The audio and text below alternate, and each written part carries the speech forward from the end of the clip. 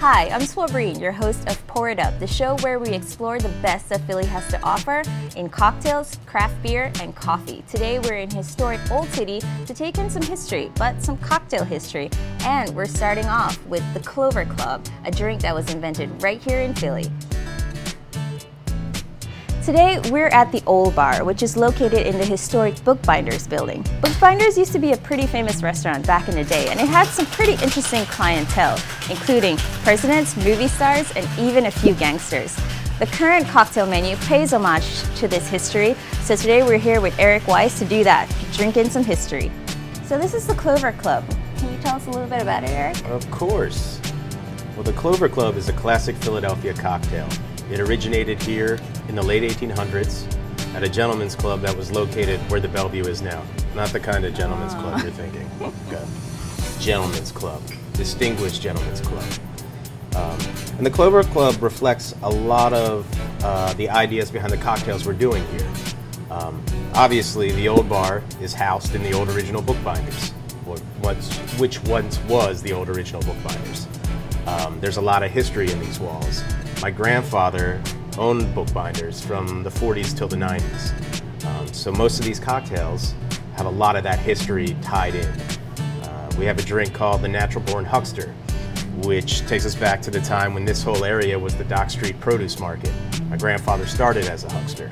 Nice. So it's a nice tie-in. We have a drink called the Fifth Grandchild, which is me. I'm the fifth grandchild. It's somewhat bitter, it's somewhat sweet. And the idea behind it is when hand-me-downs become pick-me-ups. So as I was saying, it's a lot of history, a lot of classics, a lot of just real tried-and-true cocktails. And we put our own twist on it, but really, when you have a beautiful space like this with so much history and so many stories, you want the drinks to stand within that. And you really want to have some storytelling involved. Absolutely. So we're going to make the Clover Club. We're going to start with an egg, because we're going to use an egg white. You could use a half an egg white, that's what we use here, or a whole egg white. You always start with the egg, because if you screw this up, you're not wasting any of your spirit. So in building the drink, we're going to start with the non-spirits first. Again, it's if you mess this up, you're not wasting your spirit. I don't know why I'm being so conscientious about that right now, but I am. All right, so we're going to start with 3/4 lemon juice, then 3/4 raspberry syrup. We make this syrup in-house. You can too if you'd like, but not here. You can do it at your house. Then we're going to use sweet vermouth, and we're going to use a ½ ounce of that. Then we're going to use gin. We're going to put gin in. And here we're using Blue Coat. It's a local American dry gin. It's made here in Philadelphia. Why do we use it? Because it's a local gin, and this is a Philadelphia cocktail. So we're going to use 1½ ounces of that. Next, we're going to dry shake. That means shaking with no ice. And the reason we dry shake is because we want to emulsify the drink with the egg. It doesn't really make a satisfying sound at all, so. Now we're going to do a hard shake with ice.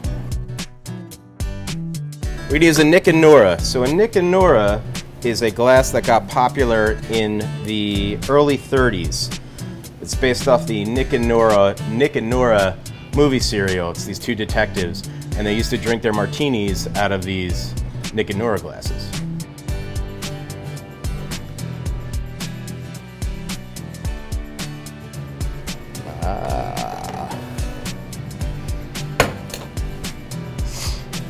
Now we're going to garnish with a fresh raspberry, if I can find one. And voila! Clover Club!